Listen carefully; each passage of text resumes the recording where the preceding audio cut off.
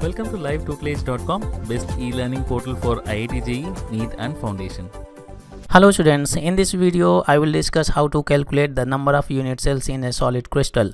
This is the density formula given. Density is equal to Z, where Z is the number of atoms per unit cell and M is the molar mass in gram per mole. It can also be atomic mass in gram per mole. A cube is the volume of unit cell, where A is edge length of unit cell. It is measured in centimeters, and N is Avogadro numbers. D is density. It is measured in gram per centimeter cube. This is the problem given here, and in this problem I will show you how you can calculate the number of unit cells in a solid crystal. The problem says that an element X having FCC structures. From this information we can get Z value. Z value for FCC structure, face center cubic structure, is 4. Here we get Z is equal to 4. Has unit cell, means A value is given. Has unit cell as 500 picometers. And so you can see that in this density formula A is measured in centimeters, but in the problem A value is given in 500 picometer. That's why we need to convert picometer into centimeters. We do the conversion here. Here we have 500 picometer. We know that 1 picometer is equal to 10 to power minus 10 centimeters, and here we have per picometer. Picometer will cancel out. The value which we get, that is 500 multiplied by 10 to power minus 10, and here we have centimeter. It can also be written as, you can move this decimal before 2 digits. On left side the value which we get 5.00, and here we get 10 to power 2 multiplied by 2 minus 10, and here we get minus 8 centimeters. This is the length of unit cell in centimeters. Now the next question says that find the density of this element, X element. And so while the atomic mass of this element is equal to 200 gram per mole, we apply this density formula. Here we have D is equal to Z. Z value is 4 because FCC structure is there. And next is atomic mass. Atomic mass is 200 gram per mole. And see, here we have volume. Next is volume of unit cell. A value is known. Obviously we can get the volume of unit cell. We can simply plug in 500 multiplied by 10 to power minus 8 and centimeters and cube.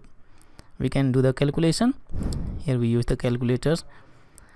5.00 and it is multiplied by 10 to power minus 8, and it is cube. Here we get this, the value we get. We can write it in scientific notation. We get 1.25 multiplied by 10 to power minus 22.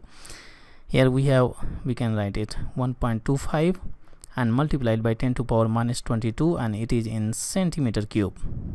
1.25 multiplied by 10 to power minus 22 and centimeter cube. And Avogadro number per mole is 6.0 multiplied by 10 to power 23, and it is per mole. And mole will cancel out, and so the unit which we get, that is gram per centimeter cube. You can do the simplification. We know that exponents are added in multiplication. It is 10 to power minus 22 and it is 10 to power 23. 23 minus 22 is equal to 10. Here we get 10. 0 will cancel out. Now at the top we have 4 multiplied by 20. 24 here we get 80, and at the bottom the value which we have 1.25 multiplied by 6.0. Now we can multiply the bottom numbers, and the value which we get bottom 1.25, and it is multiplied by 6.0. the value which we get, that is 7.50. In the top we have 80, and at the bottom we get 7.50. Now we can divide these numbers. At the top we have 80, it is 80, and 80 is divided by 7.50. The value which we get, that is 10.67. We can round up these figures and write it in four significant figures. 10.67, and unit of density is in gram per centimeter cube.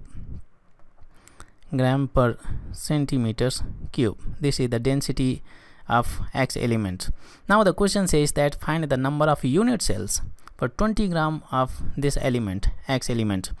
The mass of this element is given 20 gram, and in this amount of this element we have to find out the number of unit cells. The density of X element is given, the mass of this element is given. First we need to find out the volume of this element, then we can find out the number of unit cells present in that volume. We can apply the formula D is equal to density is equal to mass upon volume. Density, mass is given in the problem, density we have already calculated, and from this formula we can calculate the volume of this amount of X element. V is equal to, here we get M upon D. M value is 20 gram, here we get 20 gram, it is given in the problem, and this D value is 10.67. It is gram per centimeters cube. Gram will cancel out, centimeter will go up. The value which we get, we can divide these numbers. Here we have 20 and it is divided by 10.67, and the value which we get, that is 1.874, and it is in centimeter cube. This is the volume of 20 gram of X element. Now we find out the number of unit cell present in this volume of X element. We know that the volume of one unit cell is given 1.25 multiplied by 10 to power minus 22 centimeter cube. Then the number of unit cell present in this volume of the substance, we can simply divide the volume of substance by the volume of unit cell. So here we get the number of unit cells is equal to, here the top we have the volume of the substance 1.874 centimeter cube, and at the bottom we have 1.25 multiplied by 10 to power minus 22 and centimeter cube. Same units will cancel out and we can divide these numbers. This is the volume of unit cell. In the top we have 1.874 and it is divided by 1.25. The value which we get 1.4992. We can write it in 3 significant figures, then we get 1.50. Here we have 1.50. It goes up, this is negative exponent, then it becomes positive exponent, 10 to power 22. These are the number of units present in this volume of X element, which has the mass of 20 gram. You can see that how we calculated the number of unit cell present in a specific amount of an element in a solid crystal. Thank you. If you like this video, please click the like button. If you have any questions or suggestions, please comment below. For more updates on IIT JEE or NEET exams, please subscribe to our channel to get a lot of updates. Support us by following us on Facebook and Twitter. To sharpen your skills, please try out our test series on Livetutelage.com. Thank you so much for watching. Have a great day.